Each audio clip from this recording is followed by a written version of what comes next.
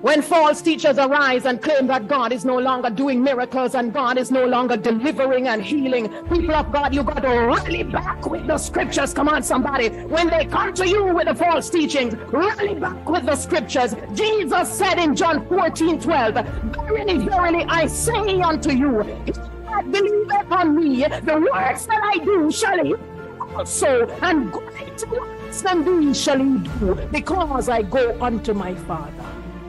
Oh, hallelujah to the Lamb of God. So every man who tells you otherwise is not an agent of God, but he's an agent of the devil. He's a false teacher, and I rebuke it in the name of Jesus Christ. Come on, somebody, shame the devil today. Tell him it is written.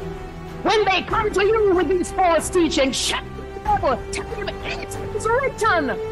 And you rally back on the word of God. You rally back on the scriptures. When they tell you God is no longer healing, when they tell you that there are no more miracles, with John 14:12, the word of God says, "Great shall we do," because Jesus has returned unto the Father.